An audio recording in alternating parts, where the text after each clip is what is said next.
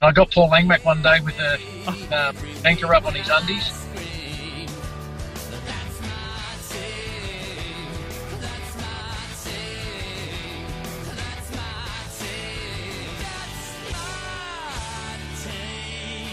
I'd like to give a big shout out to the Hoodoo Gurus, who have given us permission to use part of their song That's My Team as our new podcast episode intro for all of their music. And whenever they are going live or performing live, head to their Facebook and their Instagram. The links will be in the description below. Be sure to give them a like and a follow as well on Facebook and Instagram. Hello everyone, welcome back to the Final Tackle podcast, and welcome to Western Suburbs Week, where we have got a guest each day of this week who has played for the mighty Western Suburbs Magpies. Our first guest is Josh White, who played for them in 1993 and 1994. Thank you very much for joining us, and what are you up to today, mate? Mate, just another day working away. That's what you do when you finish football. Yep. No, that's fair. That's fair. So obviously, let's get stuck into it. What the listeners want to hear is your time at Western Suburbs. What was it like getting your first grade debut and all that jazz for Western Suburbs and your grassroots, and who did you play for in your junior days? Well, growing up, I played at Fairfield Patrician Brothers, and then I got signed at Canterbury by the great late Peter Moore. He at a school game. Yep. And went from there. I spent 3 good years at the Bulldogs. And from there, I ducked across over to Western Suburbs with when Warren Ryan and all the Cement Gillespie, Joey Thomas, Andrew Farrell, all them guys sort of went across. My brother and I decided to go with them, and we ended up at Western Suburbs, and I spent 5 years there. Wow, that's amazing. And obviously, a little tidbit about your brother to anyone who doesn't know. Kyle is, you could say, for lack of a better term, a bit of a nomad. Going off the grid and all that. Have you heard from him and how he is going at the moment? No, I've heard from him for a while, and he's gone missing a bit again. So hopefully he'll pop his head up soon and get back in touch. But he comes and goes. He's his own man, and just hopefully he's all right and he's in control of his life again.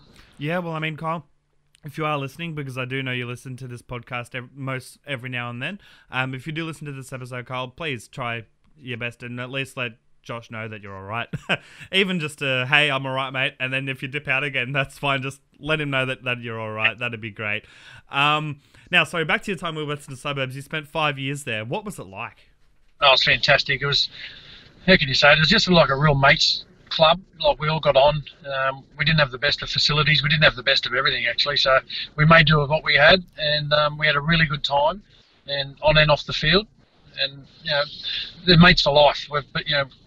All the blokes I played with at Western Suburbs, I'm still in touch with, which is fantastic. And I run the Western Suburbs Old Boys Facebook page. Did you start up the page, or did you take over from someone who started it up? Page after, especially now we're getting older, and there's no more Western Suburbs, so we're sort of like the last generation to really, really be Wests. Yeah, so I started that up just to get boys to the reunions and stay in touch with blokes, and especially sometimes you don't know when players are going bad or things have gone mishap in their lives. So hopefully we can reach out and see blokes and touch base with people that are doing a bit tough. So I started that page up, and it's been really good. We're all in touch. So it was a good stepping stone after we finished. And boys all talk every time, and I put everything up and tell them when we got things happening, and it's been good. No, that's awesome. And when is the next reunion? Because I'm sure obviously this year's one has unfortunately been postponed or cancelled due to COVID. Yeah, no, we've got one coming up on the 19th of September at Homebook. We're at the game, which will be good. We're all meeting up in the Captain's Lounge, I think it is, and just try to get as many people as there as we can within the rules and regulations. So hopefully as many players get there and we have a bit of fun that night as well. Yeah, no, that should be honestly really, really bloody good. Talking a bit about the time since the merger, what was your opinions, because you were retired by then, on the merger of Western Suburbs and Balmain Tigers, and how do you feel about it now? It's hard to say. It was a bit disappointing that we went down that path, just knowing the fact that West was such a growing area in Campbelltown and out the back there. Now, if you go out the back of Campbelltown, it's amazing. It's when we played there, it was like you'd go out the back and it'd be parklands and bushes, and now it's like housing developments. I think West could have stood on their own, but you look back in hindsight and they could have, but who knows? It's the same down Illawarra Steelers. We all thought Illawarra's got a great community and great vibe, but they've merged with St George. So I don't hate the merger, but it's just not the same. I don't follow West Tigers, just for the fact is it's more a Balmain thing as well. So and I think a lot of players are the same. We'd love West Magpies back, but I don't think it's ever going to happen. No, that's fair. I was going to say, I was talking to a person who's a big fan of Western Suburbs and devout as in doesn't really watch the NRL, but they said that when the West Tigers win, it's Magpies, and when they lose, it's Balmain in their opinion. I've seen a few of the Fanatics pages, and some really good people from Western Suburbs are on them pages, and they're still, there's a lot of disharmony there, you can say. They don't really follow the West Tigers, but if they lose, they're Balmain, and if they win, they're the West Magpies. So still, it's ongoing, and I don't think it's going to cease anytime soon. No, that's fair enough. And speaking of your days with Western Suburbs, who was the person that you got along the best or the most with? Like, who was, like, you could say your club best friend? Because everyone has that, that bestie that they always room with when they go on away games and stuff like that. Yeah, well, it started probably in the 21s. I was really good mates with Russell Hill, Evan Cochran, Justin Maloney, Steve Kearney, Cherry Mesher, Jason Benj, all them guys. We sort of come through together. Yep. And then when I moved into first grade and around the big boys, it was Darian Doherty, Justin Dooley, Craig Menkins, Mark Affleck. Darren Brown was there for a while. He was a great bloke. Yep. Noah Thompson come across. It was funny. It's sort of like a club where we rotated a lot of players, so you never really got to be really good mates with anyone because they'd leave. Chrissy Williams was another guy I had a really good friendship with, and Damien Kennedy. All them guys. They're just, I could name everyone. So we're just a fantastic group of blokes. And we, as I said, we played really tough footy. We partied, I think, too much. Train hard, play hard, party hard. Remember, Hubert told me one day years ago, he said, always train hard, play hard, then party hard. He said, but never ever get them mixed up. He said, when you do, go backwards. And I think at the time of Western Suburbs, I think, we got it mixed up. Fair enough. That's fair enough. And speaking of partying, obviously there would have been some pranks in the locker rooms and all that during your days at Western Suburbs. What's one that stands out in your memory? Probably I cut the undies of a couple of blokes, and then when they'd go to change, they'd put their undies on and there'd be sort of nothing there to hold them in. I got Paul Langmack one day with a anchor rub on his undies. I got to the end of the freeway, Langers has pulled over, and then as I drove past, I bit the horn and waved, and he was absolutely filthy. And wouldn't talk to me for about a week and a half, but we got over that pretty quick. So, mate, that's a good one, the danker rub in the undies. Frank, we had some fun out there. Nah, far out. That's honestly so good. And obviously, talking about the current NRL, as you said, you don't follow the West Tigers. Do you have a team, or do you just watch the sport in general for the love of league? Yeah, I just watch the sport for the love of league, really. I've got a soft spot for Parramatta because I had a few uncles that played there back in the day. But yeah, not really. I don't follow any team in particular. But yeah, it's good to. And I think this year it's really got me back involved to watch it the way Volandis has turned it around. Oh, hasn't he just? That's amazing. The game's just great to watch. I used to sit there and be on my phone, have a look up, and try, and not really. Yeah, I haven't switched to watching Super League over the last few years because it was much faster paced than the NRL. Definitely not the quality, but much faster paced. And then as soon as Volandis brought in this, the 6 again and all that, it's just next level. It's almost like it's reminiscent, minus the shoulder charge of early 2000s rugby league. Mate, I've really enjoyed this year, and hopefully they can stick with it next year. I really like the one ref. Rule, because 2 refs can wreck a game. They've got different opinions on how they run the game, so the one ref, I can't see why they can't do it. They're doing a good job as it is, so hopefully they stick with that. Oh, exactly. Now going to some sort of fun questions. What's your current beer of choice at the moment? Iron Jack. Oh, okay. I haven't had a taste of that. Is it any good? Yeah, it's beautiful. It's nice. It's not too heavy. It doesn't give you a hangover. It's just good. And my wife continually tells me that yeah I shouldn't drink much anymore because I've had a fair go back in the day when we played. So I don't drink as much as I used to. That's fair. That's fair. How do you like your steak cooked? Medium well. Yeah, okay, medium well. I thought you were going to say medium rare there, but no, medium regardless. Medium is good. If you could have a superpower, what would it be and why? To be invisible. Yeah, no, that's fair. I'd love to be like a fly on the wall in a room where you know people are talking about you.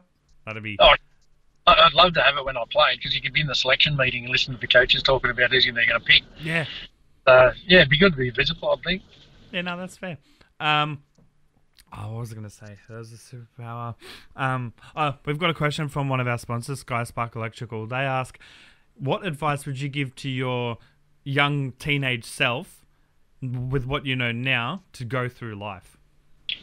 Well, I coach an under-16 side and I continually talk to them guys about the ways to do things now compared to what we used to do. And, I'd continue to tell them, to say myself, is follow your goals, set goals, train hard, and stay off social media. Yeah, no, that's fair. That's fair. Just trying to think if there's any other topics. Your time at the Illawarra Steelers and obviously the Bulldogs, which, believe it or not, I went onto the Rugby League project to get as much info as I could, and they don't even have you playing for the Bulldogs listed. So I'm very sorry about that. What was it like playing for the Bulldogs and playing for the Illawarra Steelers? And out of all the clubs you played for, what were the differences in the atmosphere at each club? Yeah, I think the Bulldogs was great because I was only 17 when I signed there, so it was like I was like a kid in the lolly shop, eyes wide open, and back in the day, I remember one day I mucked around at training at Terry Lamb, gave me a backhander on the back of the head and told me to pull my head.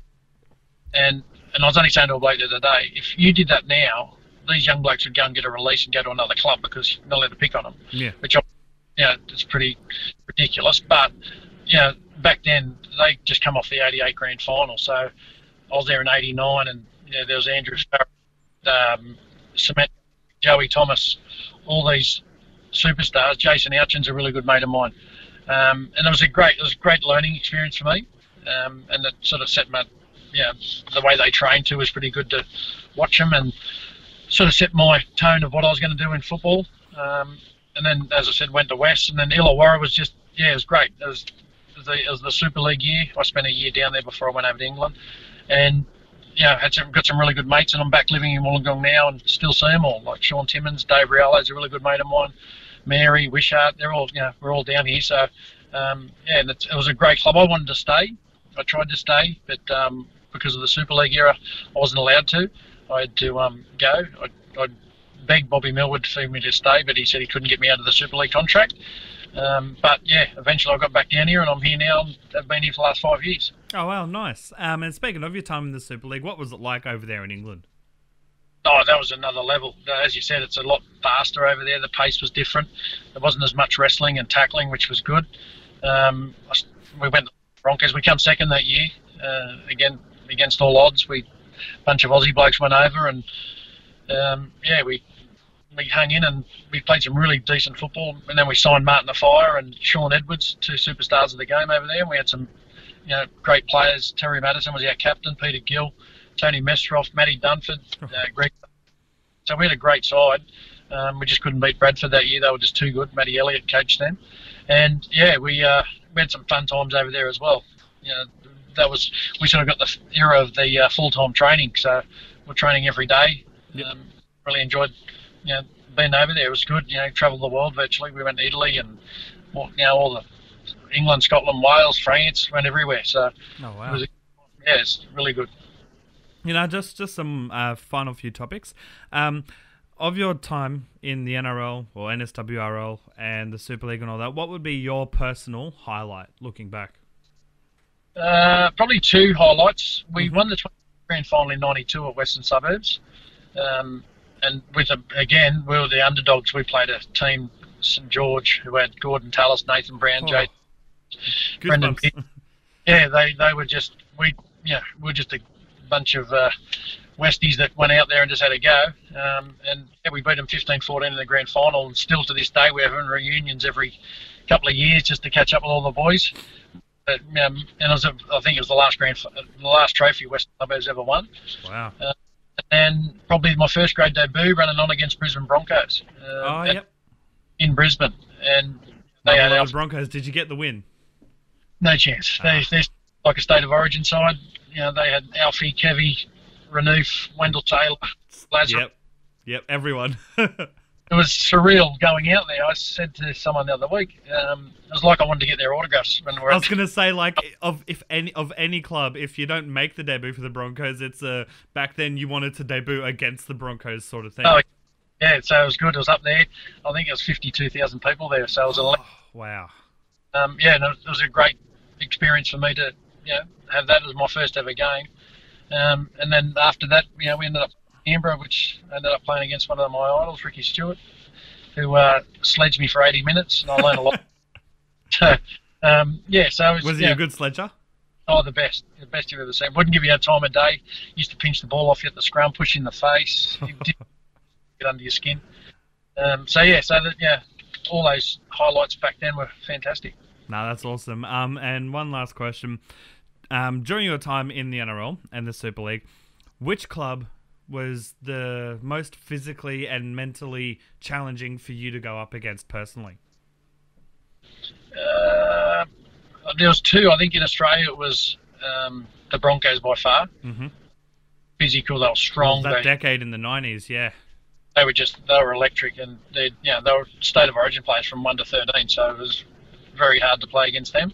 And probably in England was Bradford Bulls, who were coached by Matty Elliott, and they were just a fantastic side. And I feel sorry for the players there that don't get to play at Odsal Stadium. It was used to hold the record for 103,000 people, and wow. It's like in a volcano when you drive in. It's just another level. And the atmosphere there was electric back then, and the people, their supporters were just another world. So probably those two, the Broncos and the Bulls. No, that's fair. That's fair. Honestly, that's really all I've got listed down and typed up to talk about. Is there anything that you'd like to say to the Western Suburbs faithful before we leave? Oh no, I see a lot of them, and I've got friends on Facebook that are still Western Suburbs fanatics. Scott Morris and Joe Camilleri, all them guys, they're still holding the flag up high for us, and they're just great people, and they always have been. Western Suburbs were, the Silvertails and Fibros. We were the Fibros back then, and I think we still to this day, if I could turn back time, I'd do it all again out there. No, that's fair. Do you think, actually that brings up a really good question. Do you think that if you had your time over, you would play your whole career at Western Suburbs if you were given the chance?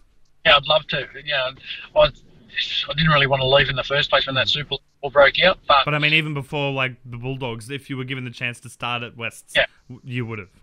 Yeah, 100%. I loved it. I loved every minute of it. We had a great time, and as I said, I've got mates for life out there, and we still talk to this day. And I just wish we could, turn back time and do it all again, but do it better, and hopefully try to win comps instead of trying to win parties. No, that's fair enough. And as I said, that's literally it.